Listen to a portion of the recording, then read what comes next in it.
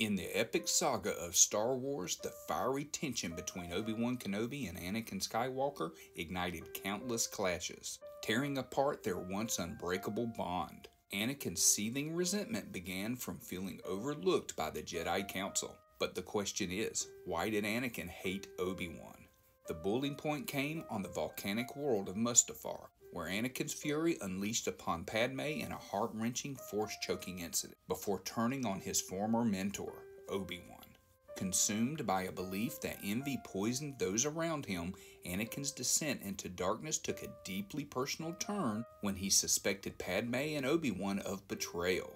Despite the truth being galaxies away from his suspicions, Anakin's mind wove a tangled web of falsehoods. Canon comic Darth Vader number 5, Vader uncovers a chilling truth about Padme's final moments. The anguish deepens as holographic images unveil Padme's final moments, echoing her cries for Obi Wan in her hour of need.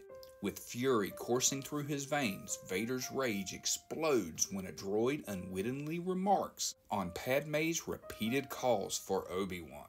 The revelation strikes at the heart of Vader's deepest insecurities, igniting a storm of anguish and betrayal within him. Darth Vader's inner turmoil rages on, a testament to the enduring power of love, betrayal, and the unyielding grip of the past.